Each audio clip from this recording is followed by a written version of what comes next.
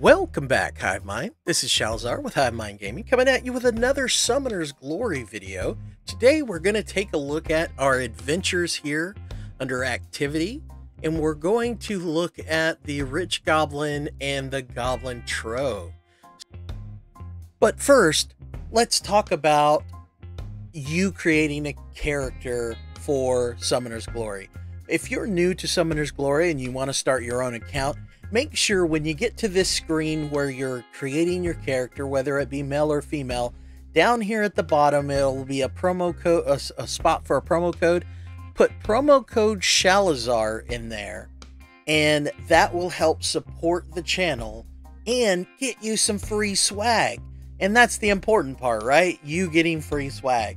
So just make sure you stick it right in there, Shalazar, while you're creating your character. If you pass this point, you won't be able to go back, so make sure you get it in there before you hit the create button. So, all right, back to our regular scheduled program.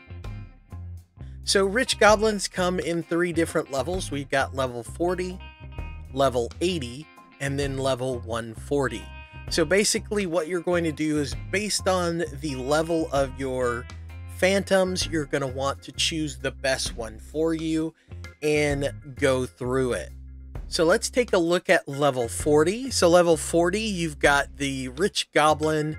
It takes 30 energy to do it, and you're only on a limited time. As of right now, we've got the Rich Goblin, and it gives a little fluff here about what the Goblin is, the Goblin boss, basically, the Rich Goblins. And we're going to go in there and raid his booty. That sounded weird. So we're going to raid his coffers. There we go. That's better. And then the random reward is 150,000 gold. So when you're leveling up, it doesn't really seem like you need that much gold. But now a good thing to always look at is your black market. And the reason it is because when you're leveling up, you're not necessarily going to be able to farm your runes all that good. So what you could do is you can come in here, and as you're leveling up, always take a look at this stuff. Maybe even refresh it, because like that right there is not bad when you're leveling up. I mean, it's random what your stats are going to be, but you know what? When you're leveling up and you don't really have the ability to farm higher level gear, this is not a bad option to get good pieces of gear. For instance, I don't have enough gold. I'm going to have to rob the Rich Goblin of his treasures so that I could buy that piece of gear. So the first thing we want to do, we want to go down here to activity. We want to open up the adventure, and we want to go here. Now for level 80, you're looking at the same 30, but it's up to 180,000 gold. And then 140, same 30 energy, but up to 240 energy. All right, so let's go in and check it out and see what we can actually do here. So when you go in, there's always this first stage that's always going to basically be your warm-up stage. Now your heroes actually keep the damage that they receive when they're in combat. So keep that in mind when you're going in here. You want to make sure that you still have enough health to deal with the boss when you get to that later stage. And this is where someone who heals your group, like your Dark Gesture or someone like that, so that your group can maintain itself while going through the levels. It's just like going through any other dungeon. It's just in waves instead of actually physically going through a dungeon. So here's the next wave. You're going to deal with the Dracula Eye as your boss, and then 2 little minions. And then again you want some champions or phantoms that do lots of damage, lots of burst damage, so that they can get their stuff back quickly. And of course, we're dying pretty fast. So we already lost Jester. So that may actually come into effect. Now this is on auto, so that we, can just set it to go and not have to worry about it. Now keep in mind, if you actually want to attack a specific creature while on auto, you can always click on that creature, and it puts something above their head that forces it basically prioritizes that champion over all others when it comes to target priority for your champions. All right, and then we get to the Rich Goblin, who's the level 3, and we're going to go ahead. We want to go ahead and target him. So you can barely see the little red dot over his head. And that will target him specifically. And unless it's an AoE, it won't hurt any of his others. Or if they have special abilities like the leader, where she hops around attacking different people.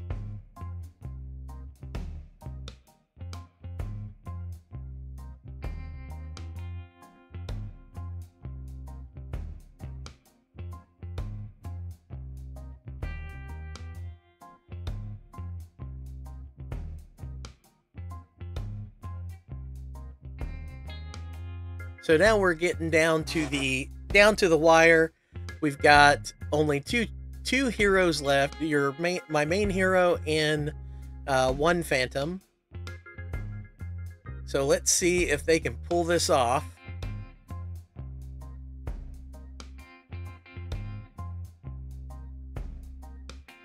It might have been better to go after the little goblins as well, especially since he's frozen. Well, I mean, Artemis is just going ham. Oh, there's the big slap. Yeah, there we go. All right, so it looks like we're gonna pull this one out. The big crit by the leader there, and we get 240,000 silver, and then an additional 100 there. All right, and then it gives us the ability to do it again. So that's pretty much it. And of course, just like always, it gives you the chance to boost your equipment, evolve your champions, enchant your runes, or change your formation. So, and that's it. It's very simple. You just got to make sure that you have the right champs in there. Sustain champs, defense champs, and of course your main DPS. And you want the ability to be able to finish the dungeon, because it does no good to jump up here to level 140 if you don't have the ability to survive it. Now, if you can beat the boss, that's 240,000 gold, which is great. So you definitely want to do that if you can, and you want to run that as much as you can, so that you can get as much gold as you want, because you're gonna need gold for the one, if you want to buy runes early on in the game. Buy those runes to better your champions. Your champions will get way stronger if they have really good runes on them. So make sure you're always looking at the black market so that you can get your hands on good runes that you can't farm yet. So if you're in the beginning of the game, because this is a beginner's guide and that's the whole reason for this, if you're in the beginning of the game, make sure you check the black market regularly, and you're going to have tons of gold. Don't let that fool you. You're going to go through that gold real fast. So make sure that you're running your goblins, your Rich Goblin and your Goblin Trove on the daily, so that you build that gold value up. Now, a lot of players, and I've even said this before, that in the beginning, you don't need to worry about the Goblin Trove or the Rich Goblin. I'm telling you, you do. I take everything I said before, I take it all back. You want to run the Rich Goblin and you want to run the Goblin Trove, because it's going to help you in the future, I promise you. Once you start leveling your champs, man, you will fly through that gold like me when I was a kid with a cupcake. You'll just fly right through it. I'm telling you. So next we're going to take a look at the Goblin Trove. So next we go to activity. We go down here to Goblin Trove and we open this up. So everyone should have got the Grotto of Fearlessness. This is the basic Goblin Trove. You can get up to 71,000 gold when completing this. These are your 3 bosses that you fight. You will fight the Fire Infector. Yeah, he's just a big bad werewolf. You've got Cyclopses, and then you've got the Rich Goblin at the end. And then, of course, the dungeon is filled with little goblins, different types of goblins. All right, then we've got the Grotto of Avarice.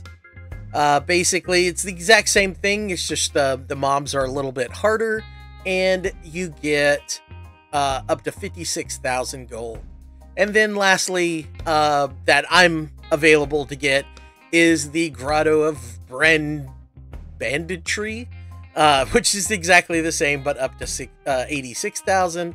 And then you've got the Grotto of Theft and the Grotto of Thirst. The Grotto of Thirst unlocks at character level 140, while the Grotto of Theft is at 180. And of course, it gives you a little more gold each time. Now, the obvious solution is if the Rich Goblin is available, that's the one you'll want to do, because obviously you can get up to 240,000 gold with that level 140. And it also depends on what you're able to do, right? It also depends on what level your champions are or your phantoms are, so that you can, whatever you can beat, that's what you want to go with. But if the Rich Goblin is not open, like for instance, it showed that my Rich Goblin closes in 6 hours. If there's a chance where I need gold and the Rich Goblin's not open or available for me to go in there and steal his stuff, I can come over here to the Grotto of Wealth and pay only 20 energy, which is cheaper, but cost energy versus cost of the gold or amount of gold that I get, you get more gold per energy with the Rich Goblin. So let's go in and take a look at this dungeon. So the first thing you're going to do is you're going to run into some gobos right at the beginning. So it's going to give us a chance to quick join or enter instance. If you quick join, I think that's going to enter you into a team instance. So we just want to enter instance. There is no hard mode on this, where most dungeons have a hard mode as well. So we're just going to enter the basic, and we're going to try to run around most of these goblins, because I mean, they're just annoying fights. They don't really give you anything other than a little XP for your phantoms, but all my phantoms are maxed out at the level that they are, so the only one getting XP is my main character, which, yeah, whatever. She doesn't get it's not a lot of XP that's worth my time. It's not enough XP that gives me worth my time. So you do get a little extra gold every time you fight them, by the way. So that might be something, that might be a good reason to fight them, because you do get extra gold as you kill the different goblins. If you clear out the whole dungeon, that's going to give you the most amount of gold. So right now we're going to where we're fighting the 3 big bad werewolves, and they're pretty easy. I mean, they do hit pretty hard. So again, just like most dungeons, you want a champion in there or a phantom in there that gives you sustain. So someone that heals or protects your team. I think the next video I do will be on buffs and debuffs, so that we can explain what they do and things like that. So keep an eye out for that video, and that should help you when dealing with other phantoms or enemies that give debuffs, that place debuffs, but will also help you with knowing which debuffs to place on your enemies and which buffs you want on your friendlies. So that gave us 22,000 gold right there. So we're just going to go, well, let's go. The little red one gave us 4,000, so, or 400, I mean. So let's see if this guy gives us any different.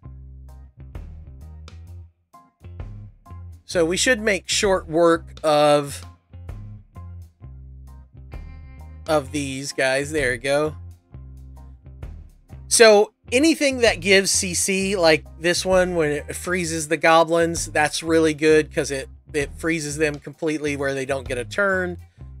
So anything that CCs your opponents is going to be a good debuff to take in situations like this. So that, yeah, 400. So it gave us the exact same amount. So now let's go fight this boss. If it activates, there we go. So it's the 3 Cyclopses.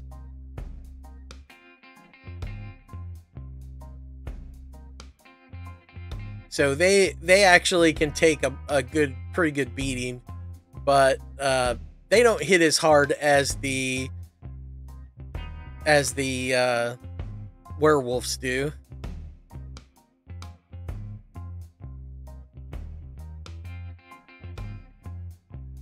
But they do have that stun, which is annoying.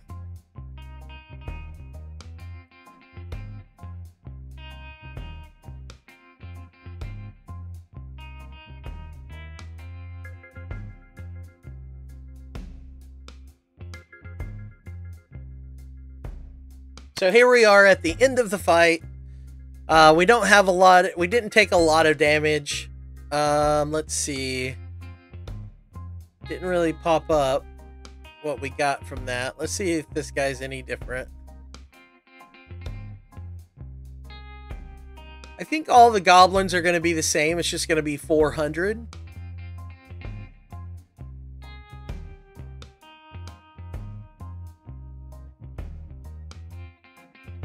So we're going to make short work of these guys. So those guys are done. So as you can see, if you go in, yeah, 400, little XP. Yeah, if you go in, you're going to be able to wipe out the goblins fairly quickly. The bosses take just a few seconds. Like the Cyclopses probably took about 2 minutes. The wolves didn't take that long, and I don't believe the boss is going to take that long either. But again, the higher the level of the dungeon, the longer the time is that the fights are going to take. So we were able to skirt completely around. We actually ran into 2 goblins by trying to skirt around, but then we fought 2 goblins on purpose. But sometimes when I come through here, I could probably finish the whole dungeon within, I mean, within minutes. Sometimes a run takes anywhere from 5 to 10 minutes, which is not bad at all when it comes to running a dungeon and getting a little bit of extra gold. So, all right. So this is the final boss. Again, he's got the 4 minions. Anything that can for sustainability, CCing your opponents, things like that. When it comes to the goblin boss itself, he's pretty strong. He takes a good beating, but he also hits pretty hard. So anything that can CC him, drop his turn meter, things like that, is really helpful. And the great thing about these bosses is that they are susceptible to things like stun and freeze and things like that. So I'm actually surprised at that. Most games, the bosses are immune to those type of abilities. So in this game, they're not. So absolutely, when you're going into dungeons that have bosses, throw stuff at them that will cause them to get frozen or stunned. And that's where your accuracy comes in, because that's your main stat. So that's pretty much it for this video. You definitely want to keep an eye on your gold. That's the best way to get gold, is running those 2 dungeons. Very important, because I mean, you're going to use the gold. You have to have gold for everything. So make sure that you're constantly running those 2 dungeons. That's why it's important to get those, to do those extra things that get you extra energy packs, because the extra energy packs is going to allow you to spam those dungeons, and that's what you want to do because you need gold for everything. So, but either way, that's all we've got for this video. If you like what you've seen and you want to see more, hit the like button and join the Hive by hitting the subscribe button, and we'll see you on a video soon. Bye-bye.